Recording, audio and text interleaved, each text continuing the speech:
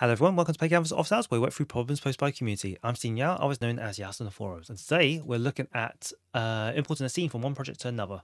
And the reason I want to do this video is because while the editor doesn't support this directly, there are some features of the editor that we can use to at least copy over the scene hierarchy and the assets across, which we want to go through today.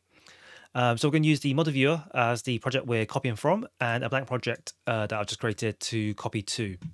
So the first method is using the scene hierarchy. We can copy over the entities that we want in the new scene by going right-clicking on it and going to copy. And we could paste here. And you can see while we've got the hierarchy and all the components that are referenced used, like the render components and all the options there, it doesn't have the assets. And that's because when you paste into a new project, what we'll try to do is re-reference the assets by folder path in the assets in your assets panel. So because we haven't got the assets here, it's just said like it's missing, can't find it, which is fine. And to get around that, what we can do is copy over the assets first. So we know all these assets are from the cube folder. So we're going to right click on here and copy over the assets first. So in here, we've got the PlayCanvas cube model, materials, and various bits and bobs, and all the textures. And now when we copy over the entity, you can see now, I'll bring it up. We have the render assets and the materials referenced correctly because they are there's a matching path in our project that we're pasting to that it can reference. And what we can do here, because this is a template, this is still this will reference an old template for whatever reason. We can actually just unlink this, and now we have it in a hierarchy to manipulate how we want to do it. So that's the main method of doing it, but only works for like smaller scenes or subparts of the scene itself. Like you want to copy over specific entities or specific entity hierarchies over to new projects. The other way requires modification on the project you're copying from, but will work with larger scenes. So let me delete all this first. Because we're going to modify the scene, the best thing to do here is either to work in a separate branch or create a checkpoint so that we can revert back to at a later date. Otherwise, we're going to modify the scene permanently, and that's not a good thing to do. So let's before copy.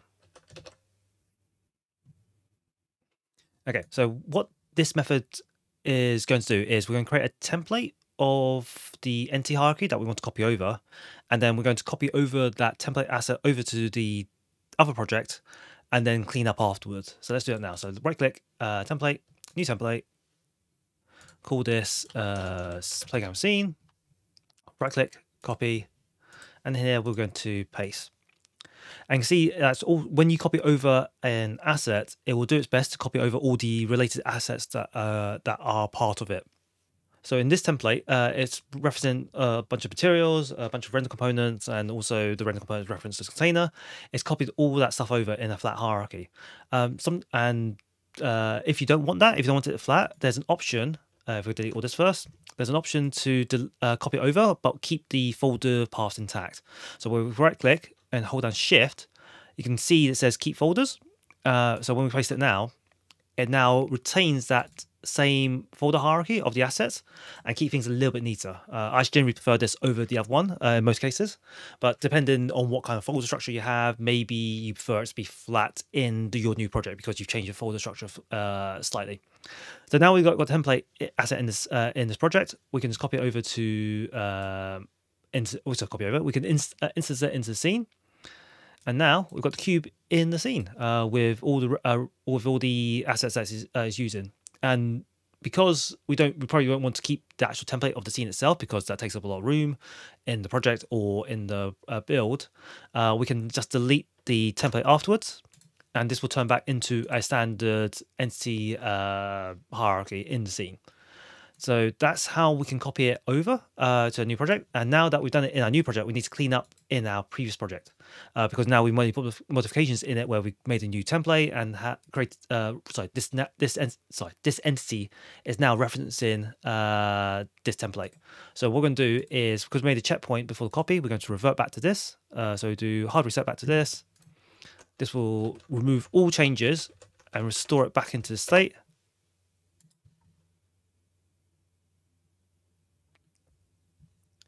And now this project now cleaned up, is ready for other people to work back on it again.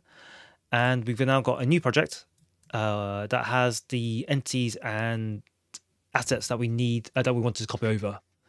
Okay, so that pretty much wraps it up. The only thing that we can't do here is copy over scene settings. So things like the skyboxes, cluster lighting, all those settings, layers, etc.